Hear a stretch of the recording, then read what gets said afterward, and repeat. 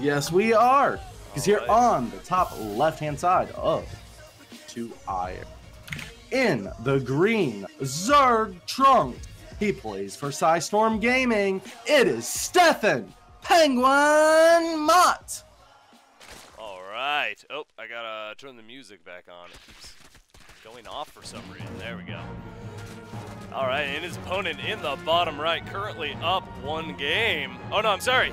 Currently down 1 game is what I meant to say. I'm dyslexic sometimes, so bear with me, everybody, as I do that. It's because the names are switched. There we go. Now PengWin's on top, DisReSpeCT on bottom.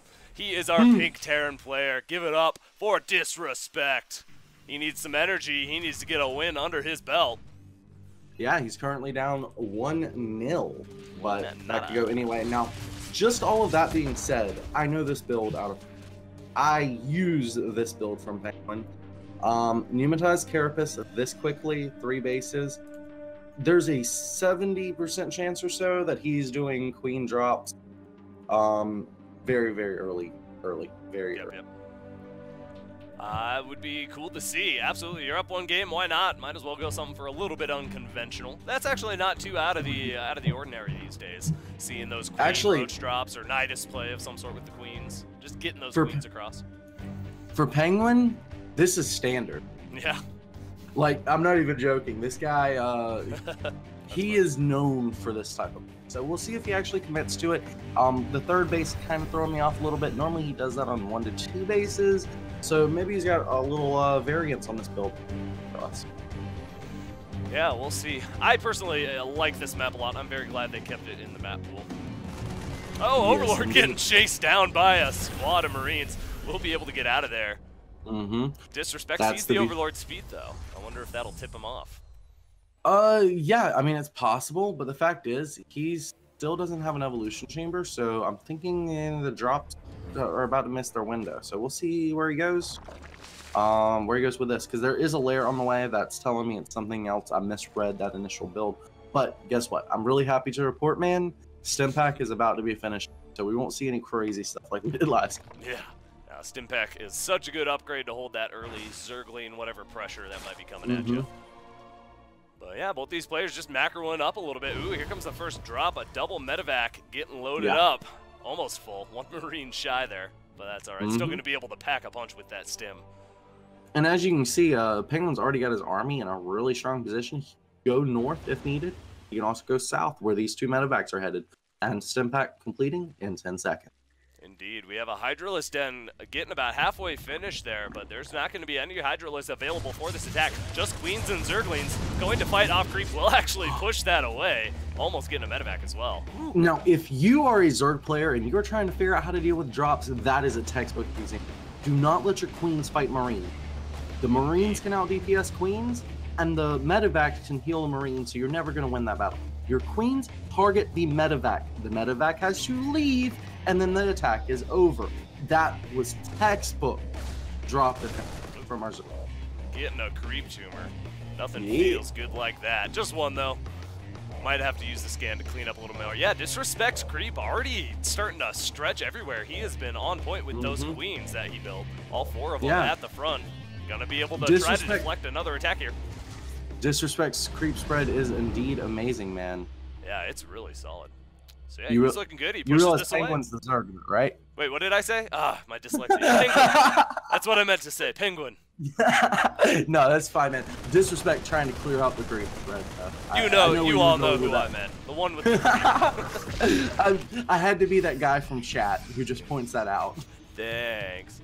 All right, speaking of PengWin, he's got a Baneling nest now, so he's getting all the tech buildings. Also has some upgrades, has that +1 missile range, +1 carapace to make his units a little beefier, as well as that speed for the Hydralisk, that muscular augmentation. Well, okay, so let me ask you this. This is the 2nd time we've seen him commit to like the Roach Ravager style, especially with his upgrades. You're definitely seeing like people doing Hydras, Hydraling, all that type of stuff. But what do you think of like the full-out commitment with the like the range upgrade? With the range, what do you mean? With the melee range upgrade, or the range damage upgrade?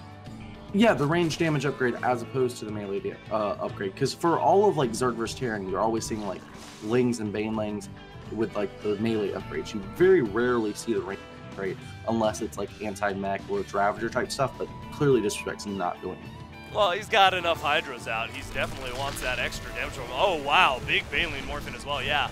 I think a +1 melee attack might be really good, especially since the Marines have combat shield. But here we go. Hydra is going to start trying to engage these Stim Marines as they push up straight into the Zerg's base. He is being super bold, and it pays off. Oh, yeah. And this is actually a really powerful push. Did Wow. you notice that he was able to defend all of those Banelings without ever even sieging that tank? I He thought didn't it was even a have to mistake at split. first. He just No. gunned them down. They didn't stand a Dude. chance. Could you imagine being one of those Marines and just staring death in the face like that? And Oh, like they're you trained and all for your it. friends shooting, blowing up all these Banelings, and then you look to your friend and be like, hey man, you got a little Baneling feeling. Yeah. Wow, that was impressive. Baneling speed wasn't finished up, so these Marines able to do a ton of damage. Here we go. They're going to continue pushing forward. A few more Banelings trying to come in, still with no speed. It looks like this is going to be game number 1 going, or game number 2 going to DisReSpeCT. Oh, I think I had the score wrong. How did that switch around? I had. Anyway, it's 1-1. Ignore my score that I had. If you hit backspace, I think that's it. Oh, yeah, maybe. Anyway, that's all right. We're gonna go back. So I want to actually talk about that game. So imagine how different that would have been had we had, like Ling Baneling instead of like the Roach Hydra Baneling composition there. We would have had Baneling speed by then.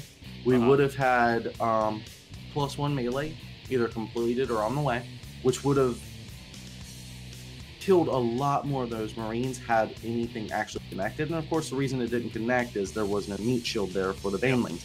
The speed. Roaches and the Hydras. Yeah, or the Roaches and the Hydras all swung left with the Banelings coming down from the north. So I think a lot of that was really just composition. I think DisReSpeCT finally found a little linchpin in that build where he can take advantage of. Yep. Indeed. All right. So yeah, that was just a solid game. I don't have much more to. You covered pretty much everything. DisReSpeCT playing solid. That attack was incredible to watch. Those Marines were just so bold. I think that obviously right there was what really won him the game. Was just that beautiful engagement before the Banelings could get anything done. So well played indeed. But yep, we're gonna go to another quick break, I believe. Anything else you want to say? Yep.